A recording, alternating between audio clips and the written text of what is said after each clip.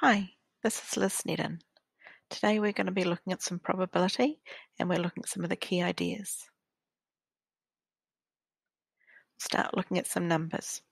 When we write probabilities, we can write them as decimals, percentages, or as fractions. I usually prefer to write them as decimals and write them to 4 decimal places. When I'm looking at numbers, probabilities can take any number between 0 and 1.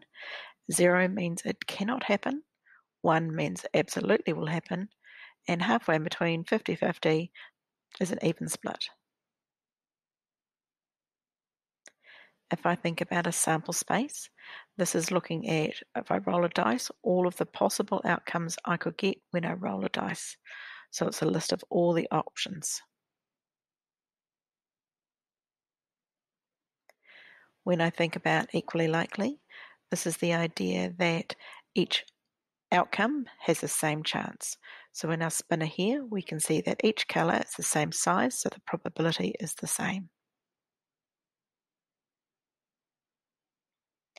Thanks for watching. You're welcome to go and visit my website to find more resources and other videos.